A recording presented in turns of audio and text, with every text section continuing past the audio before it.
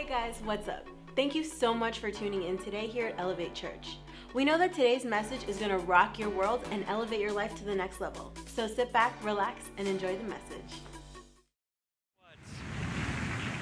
You know, I'm sure this is definitely an encouragement, a story for someone that may be facing something so heavy, so deep. And we've all experienced storms. We've all experienced the waves of life. And to see Ruben here today and Lourdes, would you guys just wave and say hi real quick? Isn't that amazing? And their kids, they're somewhere around here, I'm sure. Next service, kids. I love it. I love it. You know what's interesting is that I didn't even know this family. And when the daughters came to Elevate Church, and one thing that, because I wondered, how did they find out? It's, you know, gossip goes around. Gossip that God does miracles, gossip that God heals, gossip that God restores, good gossip. And I guess they heard that miracles happen at Elevate Church. And he's not the first story. We've had many stories like Ruben. And they came here and they were asking and seeking, and they were just, you know, wanting to see God do a miracle. And the whole church came together, and we all prayed, and we all believed, and God did a tremendous miracle beyond just going to the hospital and praying with them, because obviously I can't do that for everybody, but when God speaks, we move. And one thing I want to hit today is we have to realize that in this life, you are going to hit waves, you're going to hit winds, you're going to hit storms, and if you're sitting here today and thinking, well, I'm so glad he ain't talking to me today, well, guess what? I'm preparing you for one. Because you're going to be in one. If you are breathing, you are an opportunist for a storm to hit your life, whether it's the storm of finances, storm of health, storm of marriage, storm of children, storm of addiction.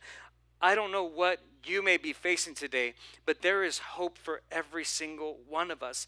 And I know this truth because I know that we all have the tendency in this voyage to drift away. I mean, just think about the ocean, the sea.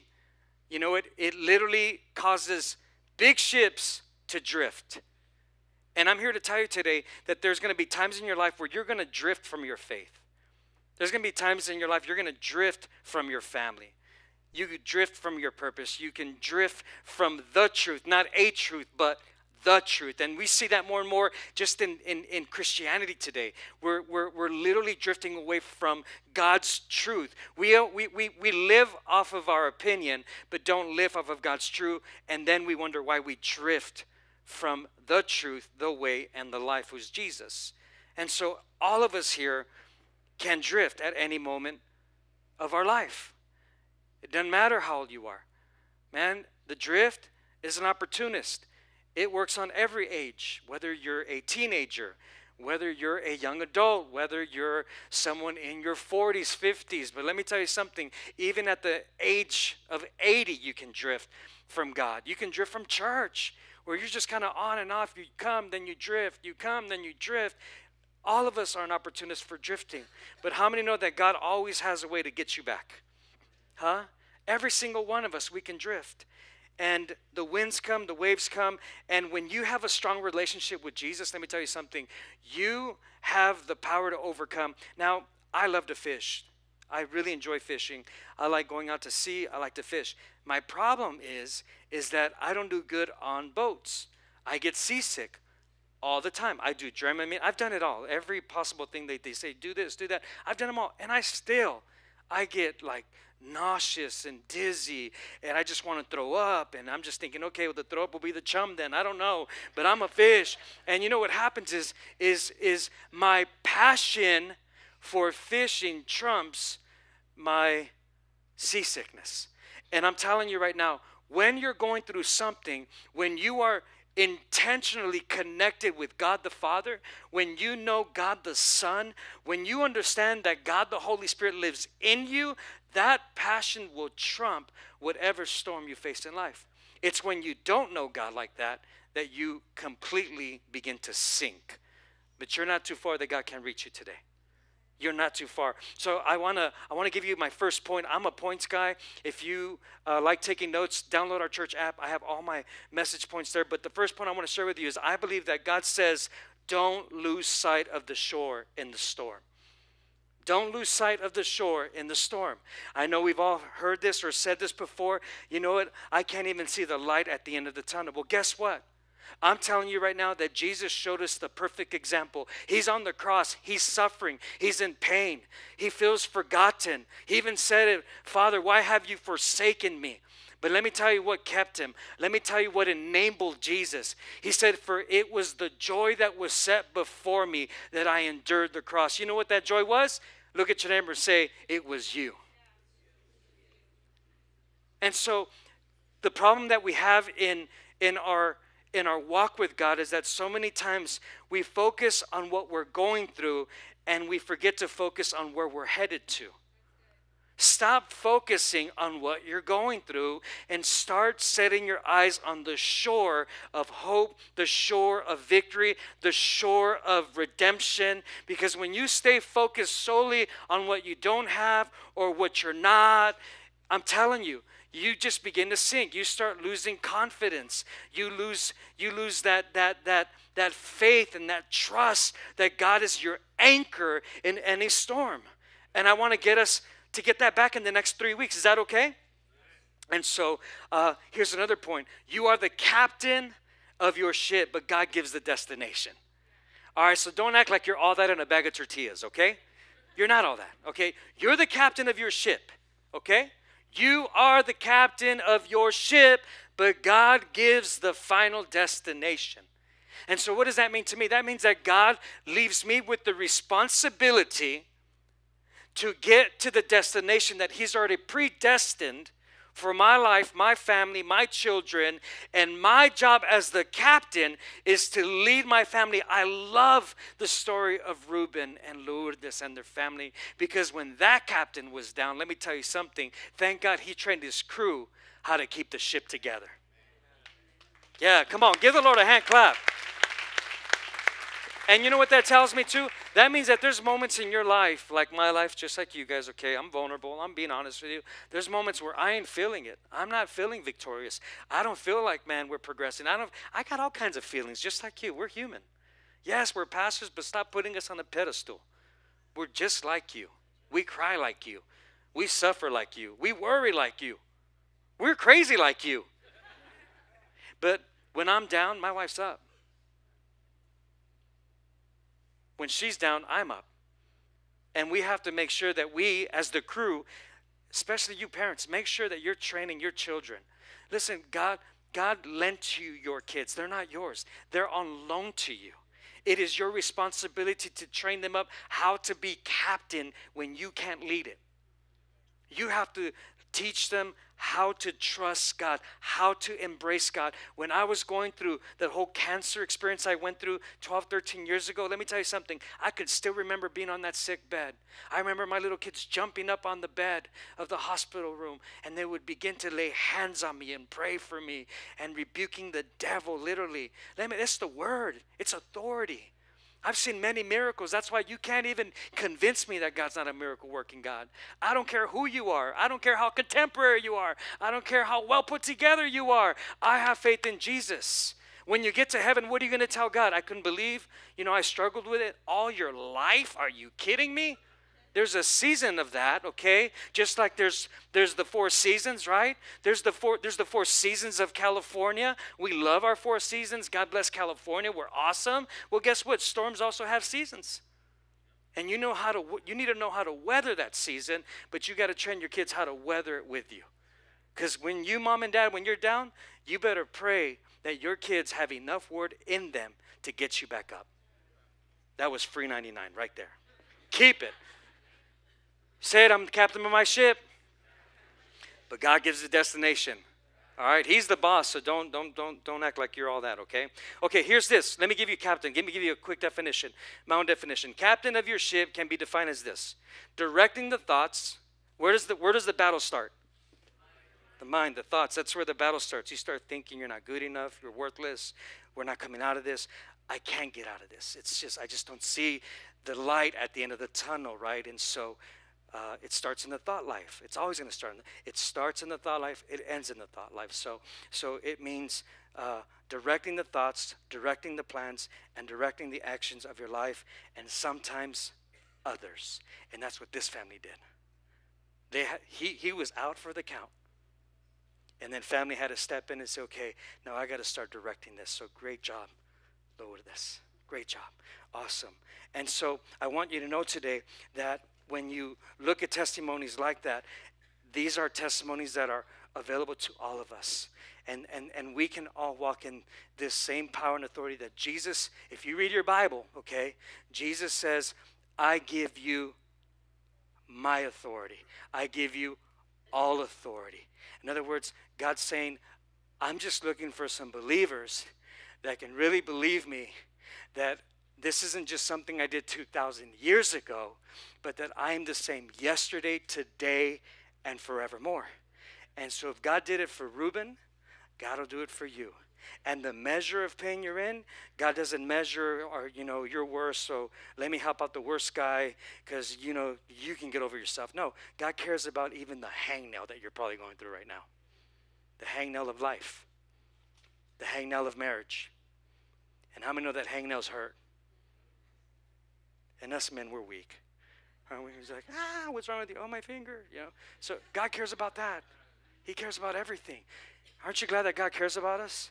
All right, let me tell you a quick story, and then let's get out of here. I'm going to give you a few points. So let me paint the picture. So here you have the Apostle Paul, greatest apostle that ever lived, disciple of Jesus Christ. And this man was a theologian. I mean, this guy can break down God's word like nobody's business. And so Paul is now being arrested for preaching the gospel of Jesus Christ. And as he's arrested, he is being condemned to go to see Caesar in Rome. And he is about to board a ship.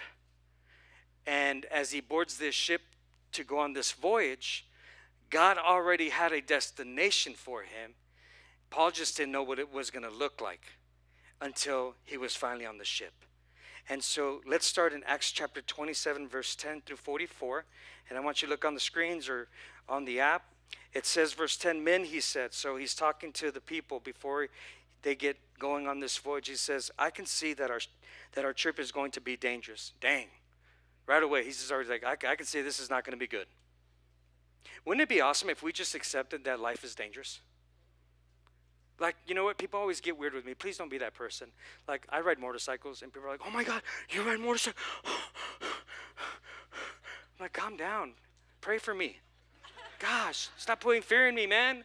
Like, what if they hit you? Oh, my God, what if they run you over? I'm like, relax. Hey, listen, yesterday I had to tell them, like, you can literally walk out of your house, man, and a bee bites you, and let's say you're allergic to bees, you die. Life is dangerous. You got in your car, that's dangerous. Life is dangerous. Okay, so don't trip. As you go through this voyage, as you go through this journey, as you take risks for God, life is dangerous. So Paul's like, hey, listen, but he was talking about a bad danger. He's like, this is going to be bad. The ship and everything in it will be lost. Our own lives will be in danger also. But the commander didn't listen to what Paul said. Isn't that interesting? Does that sound familiar? Try to give someone advice, they don't listen to you. I know a lot of those. Instead, he followed the advice of the pilot and the ship's owner. Hey, let me tell you something. We need to start learning how to take counsel from God's word. Isn't it amazing how we'll go ask 10 people before we get before God and see what God has to say about it? Like, we'll go get everybody's opinion, especially people that don't even love God, know God, and you start getting counsel. Not that they can't give you good counsel, but I think that the first counsel that we should seek is God's word. What does God have to say about it? Not what does everybody think about this situation. What does God say about the situation? Because I promise you right now, whatever you're facing, God already has an answer for that. But you got to do your due diligence, and you got to look. And he says in verse 13, a gentle south wind began to blow, and the ship's crew thought they saw their chance to leave safely. So they pulled up the anchor, and they sailed along the shore of Crete. And before very long, a wind blew down from the island. It had the force of a hurricane. Now, check this out. It was called Northeaster. At least that's a cooler name than the names we have, huh? Katrina, Hugo, got all kinds of weird names. And the ship was caught by the storm, and we could not keep sailing into the wind, so we gave up. So we what? Gave up. And isn't that what happens when we hit a storm? The first thing we want to do is we want to give up. Why? There's no effort in giving up. It's easier to quit than to fight. It's easier just to say, you know what, he's never going to change. She's never going to change. Don't look at him right now, okay? It's true. It's so much easier to do that. But look at this, verse 16. He says, we passed the calmer side of a small island called Cauda. We almost lost the lifeboat. So now they're in a hurricane, guys. Listen, get the picture, okay? They're on the ship. They're on the boat. Man, this thing is like, waves are hitting. They almost lost the lifeboat that was tied to the side of the ship. So the men lifted the lifeboat on board. Then they tied ropes under the ship itself to hold it together. They were afraid it would get stuck on the sandbars of Citrus. So they lowered the sea anchor and let the ship be driven along. We took a very bad beating. Everybody say that. We took a very bad beating. And in this life, you're going to take some bad beatings. And the reason I want to just throw that out there is because I'm going to give you some ways of overcoming the bad beatings of life. From the storm, we took some bad beatings from the storm. So the next day, the crew began to throw the ship's contents overboard. On the third day, they even threw the ship's tools and supplies overboard with their own hands. With their what? Their own hands. Their own hands. I have a point for that. Verse 20. And the sun and stars didn't appear for many days, and the storm was terrible. So we gave up all hope of being saved. And then the men had not eaten for a long time, and Paul stood up in front of them. Men, he said, you should have taken my advice. There's the sandwich, right?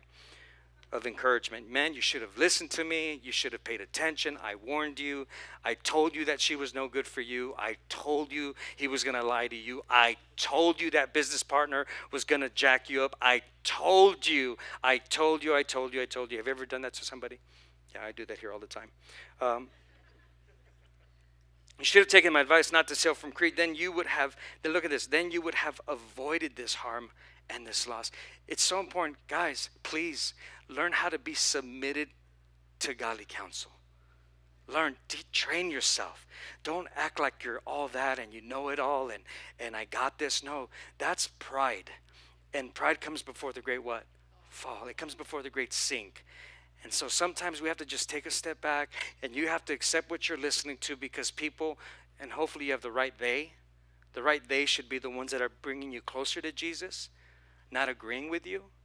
Especially when you're wrong and you're off. If you got people around you that are telling you what you want to hear instead of what you need to hear, you need to go ahead and get away from those kind of people. Thank you. That was good advice, huh? Would you please take that advice? Good. Not one of you will die, but it takes one person in the family to say, you know what, we're not going down. That's what that tells me. Like, it can be so bad, and it just takes one person. Like this whole thing can be falling apart, and it just takes one individual to say, you know what? I know we're going down, but we're not going down. It looks like we're going down, but we're not going down. We're going to overcome. And so what is he doing? He's trying to stir them up. He says that not one of you will die. Only the ship will be destroyed. Isn't that good news, huh? I belong to God and serve him. I belong to God. Ever say that? I belong to God. You know what? I think many of us here, you need to know that you belong to God. You don't belong to you. She doesn't belong to you. He doesn't belong to you. No, you belong to God. Paul was being very vocal about whose he was. When you're in a storm and you know who you belong, then you know that God's cargo has to get to its destination. Seriously, when you know. So how do I know that I belong to God? Well, here's how you know. He says, I belong to God and I serve him. That's how you know you belong to him. And I say this because there's so many Christians out there that have an idea of belonging to God, but don't really know they belong to God. Why? Because they just don't have this intimate personal relationship that serves God. Because once you serve God, you really honestly know God because of your actions. Your actions speak louder than your words. I know God, but you don't serve him. You want to know God? Serve him. Serve him. That's a whole other, and I always say this at church, if you don't serve, you swerve. It's true. Yeah, the moment you stop focusing on God, you swerve. You drift. It's the reality. It's the truth. And so he says, so the angel said to me, look at this, do not be afraid, Paul. You must go on trial in front of Caesar. Don't trip, Paul. Listen, I know it looks bad right now, but God still has a destination for you. You have to make it to Caesar. And he says, and the angel said, do not be afraid, Paul. You must go in front of Caesar. God has shown his grace by sparing the lives of all those sailing with you. Men, continue to be brave. I have faith in God. It will happen just as he told me, but we must run the ship onto the beach of some island. And they were afraid. They were afraid that we would crash against the rocks, so they dropped 4 anchors. How many anchors? Don't forget that, because I'm going to give you 4 anchors of ship. They dropped 4 anchors from the back of the ship, and they prayed. So they not only dropped it, they prayed. It's not just pray and wait. No, it's do something while you're praying. Amen. Verse 33, and just before dawn, Paul tried to get them all to get to eat. For the last 14 days, he said, you guys have kind of just been wandering around, worried and stressed, what's going to happen, etc. And he says this, you have gone without food. You haven't eaten anything. Now I'm asking you to eat some food. You need it to live. Not one of you will lose a single hair from your head. And after Paul said this, he took some bread and he gave thanks to God. Sounds like he took communion right there on the spot. You know what you do when you're in a storm? You take communion. You know what you do in a storm? You worship God. You praise God in the storm. You don't praise God when all is well. Like right now, maybe some of you, you're peachy king. It's all good. Man, money's coming in, house, mortgage is paid for, job is secure, family's doing great, kids aren't going cray-cray, everything's good. But here's the deal. We have to come to that place where we have to look at everything and say, okay, but I have to prepare for a storm like this. But I love how he says it, because he says he took bread and he gave thanks. You don't just give thanks to God when you're good. You give God thanks when it's bad. And he says, and he did this where they all could see him. And they broke it and began to eat, and all of them were filled with all kinds of grub. Is that what it says? What were they filled with? So listen, you as a believer, your job, my job, as the captain of my ship, as the captain of your ship, is not just to feed people, to be a provider, Dad. You're not just a provider physically. You're a spiritual provider where you are actually providing hope for your children. Notice it didn't say, and they were filled to full. No, it says, and they were filled with hope. That's what happened with Reuben and his family. We came and we fed them with hope again. And so they ate some food. Now I'm almost done. There were 276 of us on board. Can you imagine that back in those days? 276 people on the crew. Wow. Well, a lot of them were prisoners, but that's a lot of people. And they ate as much as they wanted. Look at this, verse 41. But the ship hit a sandbar. So the front of it got stuck and wouldn't move, and the back of the ship was broken to pieces by the pounding of the waves. And I don't know if you're broken to pieces in your heart, but God knows how to fix that. Listen, the soldiers planned to kill the prisoners. They wanted to keep them from swimming away and escaping, but the commander or the captain wanted to save Paul's life because he had favor with the captain, with the commander. So he kept the soldiers from carrying out their plan, and he ordered those who could swim to jump overboard first and swim to land. The rest were supposed to get there on boards or other pieces of the ship. That is how everyone reached land safely. Listen, if you're going to survive a storm, you're going to have to be anchored to God and pray. If you're going to survive a storm, you're going to have to be anchored and pray. Here's what happened this last week, and you probably read it in the news, but there was these teens not in Africa, but in Florida, and they were swimming out in the ocean. And you know what? They're athletic. They're swimmers. They do this all the time. But see, some of us can be so comfortable with our Christianity. We're like, I got this. I do this. I do church. It doesn't matter how much you do. What happened? The water, the waves, started drifting them away from shore. It's so easy for you to be at the shore of God and then be drifted away out to sea. And these guys didn't pay attention. So you know what they said? They said, oh, we got this. We're just going to, because they're swimmers. So they said, okay, we know our destination. We see our point. We're just going to start swimming that way. And the more they tried to swim closer to this island or this part of the beach in Florida, the further they got, and they kept struggling and struggling and struggling and struggling. And then what happened? Then they started having cramps in their legs. And when you're cramps, listen, when you start with cramps in your legs out in the ocean, I love the ocean, and you scuba dive all the time. And so it's some serious business, okay? And so the first thing they did, or the second thing they did after they kept doing it their way, they decided, we got to pray to God. And they started praying, God, save us. Would you rescue us? And they just pleaded and pleaded and pleaded with God. And you know what happens next? As soon as they're done with their prayer, there's this yacht that comes, and the name of the yacht is Amen. Come on, give God. This isn't a funny story. This is the reality. This is last week. And right now, listen, and these people that were on the yacht, let me tell you something. Here's the beauty about God. God was already sending a boat before they were ever in trouble. God is already sending your help before he ever knew that you would be in trouble. God has your back. Don't forget it. Give the Lord a better hand clap than that. That is awesome. Are you kidding me?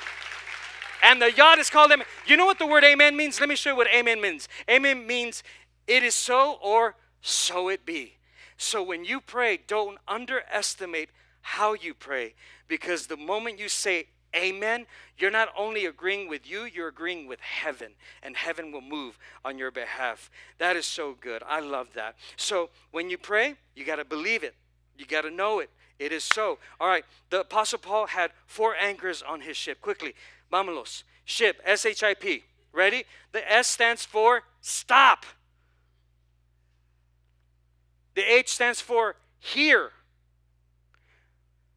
The I stands for identify. And the P stands for persevere. And every week I'm going to change the acronym. We already did. I have acronyms for each one of them every week as I, lay out this message. So let's start with stop. If you want to see great breakthroughs, if you want to see great victories, if you want to see miracles in your family life, you have to stop and turn around. What do I mean by that? Right now, you know that you are heading into the wrong direction, and you know it. You know that you're not close with God. You know that you're not right with God. You know that you're not as kind as you should be. You know that you're not paying attention. You know that you're not focused. You know that you keep making excuses. So what do you have to do? You got to stop and turn around. Verse number 10 says this. Paul said, men, he said, I can see that our trip is going to be dangerous. The ship and everything in it will be lost. Our own lives will be in danger also. We have to stop the doubts. Why? Because the doubts is what keeps you from ever getting closer to God. What do? You start doubting whether or not God is real, whether or not God is, like Johnny, he received Christ on Easter Sunday. This kid's an atheist. Man, I thought he was like 24, 17 years old. Like, what in the world? He's so smart too. He talks like an older man. I'm just like, wow, such an old soul. But I love it when atheists come to our church. We get a lot of them here, and they allow them to get saved in our church. You know why? Because I used to be one of them. And I already understand what you go through. I know the doubts that you face, but you got to stop it. At some point, you just got to stop and say, okay, God, help me. Help me. I don't understand. Help my unbelief. And so stop it. You got to stop the winds of fear. You got to stop allowing the enemy from keeping you into God's destiny. You have to embrace the word of God. Here's what Psalm said. Psalm says that the word is a lamp to your feet and it's a light to your path. We have to get back to God's word, guys. So stop it. How do I turn around? God's word. Listen, you don't read God's word. God's word reads you when you read it. I'm telling you right now. I'm reading his word. No, he's reading you today. You know what he does? When you read it, you start feeling conviction, not condemnation. You start like, ugh, you mean I got to be nice to my wife? Ugh. Right? You start thinking things like that, like, oh. And God will speak to you. He'll convict you. And then what's repentance? Turn from where you've been going and come back. Okay, number two. Number 2 is hear God, right? H, hear God. So let me tell you something. You got to know how to hear God. Why? Because God has given us the faith we need to get to the other side. You got to learn how to hear God. So verse 23, he said this, and 24, he says, last night an angel stood beside me, and the angel said, do not be afraid, Paul. You must go to trial in front of Caesar. So what am I saying? I'm saying this to you. God speaks in many ways. He'll speak to you as you're reading your Bible. He'll speak to you as you're hearing me preach the gospel here. He'll speak to you during worship. God, it didn't have to be these long, words from heaven. It can be as simple as, Mauricio, I love you. Or it can be like Reuben. That night, Reuben, you know what God told me? God simply told me when your daughters came here and your son, God said, Mauricio, go.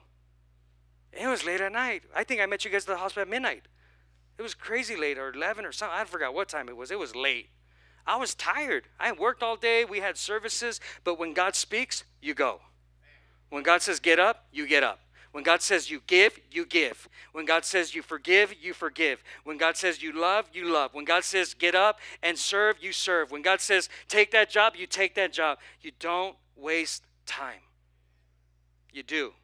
And you watch what God will do. Okay, the other one, I. Identify the baggage. You know what? We are so many times in a storm with baggage that we brought on that is literally sinking us. Look at this. Verse 18 says, we took a very bad beating from the storm. What do you do when you're taking a bad beating of life? Examine yourself. Check yourself before you wreck yourself. How am I doing? How's my faith? How's my walk? How's my financial spending? Am I robbing God? Oh, I don't like hearing that one, huh? People got like, whoa. Yeah, you got to ask yourself. Examine yourself. He says they took a bad beating from the storm. The next day, the crew. Look at this. Who did what the next day? The crew. Everybody say the crew.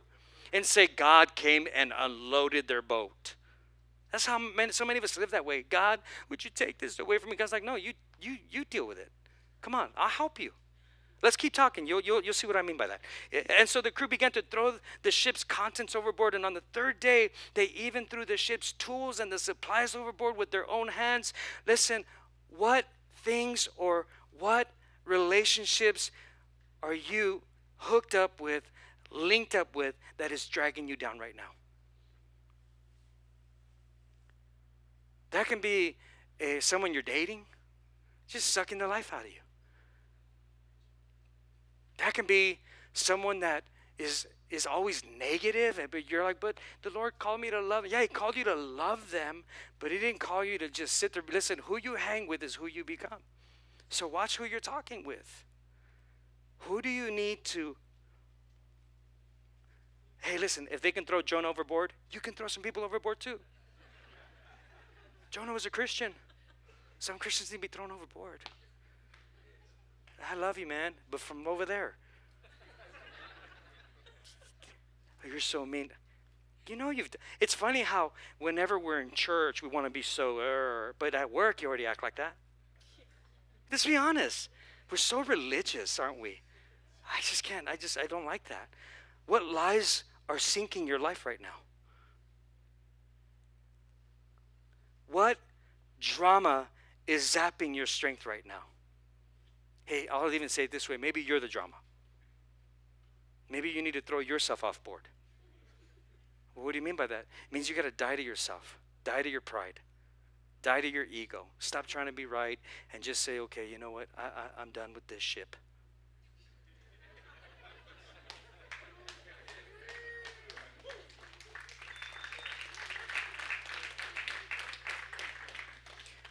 What do you need to throw overboard? What unforgiveness do you need to throw overboard? What bitterness do you need to throw overboard? What fear do you need to throw overboard? What lie? What doubt? What do you need to throw overboard? Because I'm telling you, if you don't throw it overboard, it'll hold you down. Let me give you just real quick, we're done. 3 things that constantly come to weigh me down. I'm going to be very, very vulnerable with you. These are the 3 things that, and I'm sure you're going to relate, many of you are going to relate to this, but these are the 3 that hit me all the time. Because I'm like that guy that throws things overboard. I do this every week, but then I go for the dive. You know what I'm saying? And then I grab the scuba gear, extra oxygen to go make sure to pick it up off the sea ground, and then I bring it back on board. And so it's like a constant thing. Have you ever done that? You pray to God and you're releasing something and you walk out and you're just like, then you come back to church next Sunday and you pick it back up. That's what happens to all of us. So I know that sometimes there's boatloads of stuff that we're not willing to throw overboard. My first issue that I deal with personally is insufficiency. That's something that hits me a lot. Insufficient is when you start saying, I'm not enough, I'm not talented enough, I don't have enough education, I don't have enough money. And how many know that God is so strategic because he says, when you are insufficient, God says, I'm all sufficiency. I don't know, do you deal with that? Because I do. It's never enough. Like, just one of the issues I have, I like excellence, but sometimes perfection gets in my way. When you come to this service, man, we put on the best service that we can possibly put on. Why? Because we serve an excellent God. Excellent is his name. I don't care where we're at, just because we're in Newhall or what people say about Newhall. I don't give a rip, but we're going to be excellent. We're going to be awesome for God. But there's times I feel like, man, it's not good enough, and that's insufficiency. And that just jacks me up sometimes, and I have to throw that overboard especially on Monday. Here's the big one, insecurity. Let me see all my insecure people. Throw your hands in. No, don't do that. I was just playing around. Insecurity. That's something, listen, I get the Monday blues. I try to work on it, but I'm going to be honest with you. Monday, I felt like my sermon sucked. I do. I'm like, man, you're dumb, Mauricio. You didn't have enough. You just didn't bring it. Like, I get hit with those things. And I have to like, get rid of that thought. Why? What am I doing? I have to stop letting my thoughts drift me from God's truth. And I have to realize that, no, what I gave was sufficient. What I gave came from my heart. And if that's all I have for this moment, thank God there's room for growth. Thank God there's room for improvement. But I constantly get hit with insecurity. The last one is insignificance. That's a big one for me because my wife and I, we love to serve. We love to serve not just our city, which we do well. We love to serve the world. But I feel, and we want to rescue kids from sex trafficking, from labor trafficking, from organ trafficking. Like, we want to rescue kids, and we're doing the best that we can. I mean, we built a school, opened a school. We have kids that are in our school in one of the poorest states in the entire country of Mexico, Oaxaca, Mexico. It's the place where a train called the Beast comes through, and it's so big on, especially Oaxaca's the biggest state when it comes to organ trafficking, the organs of children. And you know who buys them? The world. China, Japan, USA. I ain't trying to hate on them. I love my country, but we're so broken to pieces, aren't we? So insignificance. And so those are my three. But God gives me the choice to unload, just like God gives you the choice to unload it every day. That's your choice. God's not going to do it for you. He'll help you, but you have to do it. You got to do that. That's your choice. Last one, persevere. Persevere with hope. You got to persevere, church. Guys, persevere. I don't like what I'm going through yet. Neither does the next person sitting next to you. They don't like it either. But you got to persevere. Paul said, verse 35, after Paul said this, he took some bread and he gave thanks to God. And he did this where they all could see him. And then he broke it and he began to eat it. And all of them were filled with hope. Listen, we don't worship and praise God when it's all good. The question is, can you worship in the midst of a storm? Can you do that? If you can do that, you're coming out. If you can't do that, you're sinking. All right, so God loves you. You need to take courage in the storm, guys. You got to take courage. Take courage. Take courage. Take courage. Be brave. Be brave. I don't feel brave. Well, listen, don't be led by your feelings. Be led by faith, and then your feelings will catch up. Stop being feeling led and start being spirit led, and you watch where God will take you.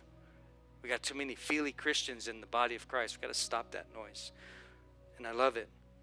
There's a lesson in the storm. I know you don't like hearing that. There's a lesson in the storm, Ruben, right? But there's also a shore. You may be on lesson time. You know what I learned through cancer? compassion. I learned compassion. I got interviewed after, because my whole thing was there's only been 24 people that have experienced this. As a matter of fact, 2 weeks before I arrived to the hospital, a surgeon died of the same thing I had. 2 weeks before. And when I was interviewed and asked, because it was so crazy, ridiculous, miraculous what happened. They even called me in the hospital the miracle man, and they made me the hospital, what's the word? Chaplain. I was for 5 years. They gave me this badge, and I had access to intensive care, critical care, and NICU, infants, because they saw the miracle man is what they called me. But let me tell you what I learned through it was compassion for sick people. That's why when God tells me go, I go. Why? Because that's my lesson. What's your life lesson? What are you learning from your stuff? You've been through trauma? What's the lesson God's wanting to use? See, God will never waste a shipwreck. Maybe you've wrecked your marriage. God can rescue you. Maybe you've wrecked your business. God can help you. Maybe you've wrecked your parenting skills. God can redeem that. Maybe you've wrecked your own personal life. Maybe you're addicted to stuff, drugs, alcohol. I don't know what you guys are. I don't know you guys. But let me tell you something. God knows how to rescue people who have been shipwrecked. Amen. Listen, God can use your shipwreck, but don't get wrecked. Don't let that be your vice to say, okay, well, God will rescue me from this one. God won't waste it. Let me close this. All right. Here's the cool part. Close your Bibles. Let's get out of here. Here's the cool part. Want to hear something really cool? So, being that I was an atheist, I've studied just about every religion. And I do that on purpose because I like to, all right, come talk to me, you know. So some scientists, they read the story, the same one I read to you guys today. And they wanted to disqualify Acts chapter 27. And so a bunch of guys, they raised money. You know what they did? They're like, we're going to go to the crime scene. Kind of like when there's a murder, right? There's always going to be evidence. That's what I love about God. God left evidence on earth. Not only the Bible, he left evidence on earth. And so they're like, we're going to disqualify this thing, and we're going to do a whole show on how this wasn't true and blah, blah, blah, whatever, right? So they go to the island that's called Malta. And so when Paul landed in Malta, nobody there believed in Jesus. No one had ever heard about Jesus. As a matter of fact, they had other gods. So Jesus used Paul in great ways. So anyways, so these guys are saying, we're going to disqualify this story about the shipwreck, Paul, whatever. So they go there and they're getting their scuba gear ready and everything. They're going to go to the exact spot where they literally started reading the Bible to get all their evidence. Like, okay, let's see this. Okay, let's go. And they literally took the map of the Bible, literally the destination of the Bible, and they went to that location. But before they went there, before they went under, they didn't know, and neither did the other guy who actually went down before them, who wasn't looking for anything. He just thought he was looking for cool stuff. He goes underwater, and this guy was just a fisherman. He finds the 4 anchors. The 4 anchors are brought to a museum. These guys didn't know that 4 anchors were already found. They go to the museum and they are flipping, tripping out. Here's the other awesome thing. How God does not waste a shipwreck. Because his journey was to be in Rome, not Malta. Today, we know that Europe has a major struggle when it comes to Christianity. We know there's such a rebellion, such a pushback on Christianity. Today, Malta and its people, 98% of them are born again, saved Christians. So don't tell me that God will waste any shipwreck. God will use it all. He'll use it all. And when you think about that, and of course the guys that were the doubters ended up becoming believers. And that's how my God works. So don't worry about what type of void you're in. Don't stress over what type of storm you're facing. You always have a but God in your story. Bow your head, close your eyes. Father, we thank you. Thank you so much for today. We thank you that your love is so unconditional. Lord, I thank you that you have a divine purpose and plan for every single person here. And if you're here today and you don't have a personal relationship with God, I didn't say religion, I said relationship. There's too much religion out there, but religion brings you back to bondage. Jesus wants to know you personally, intimately.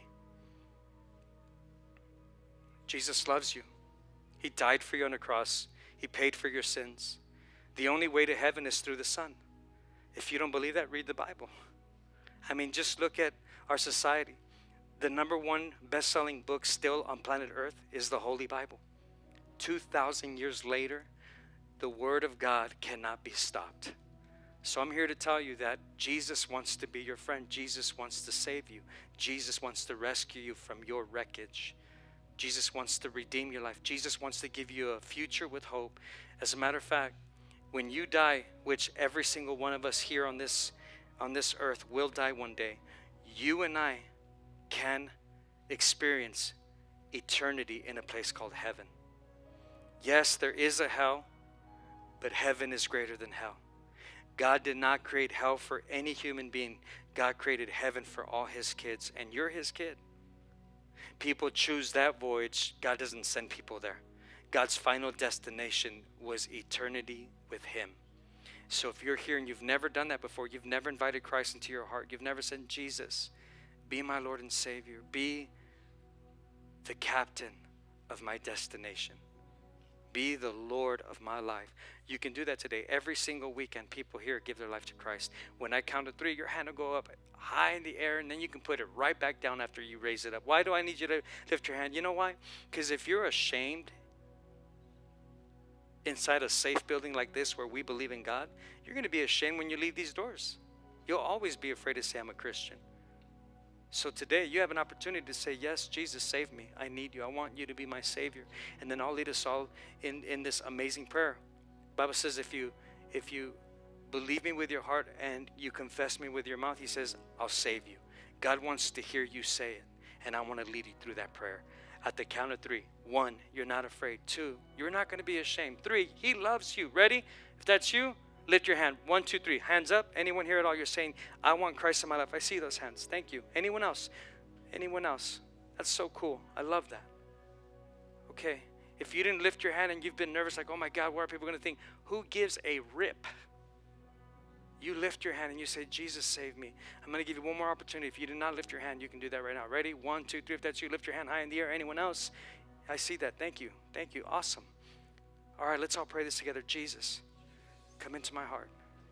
Be my Lord and be my Savior.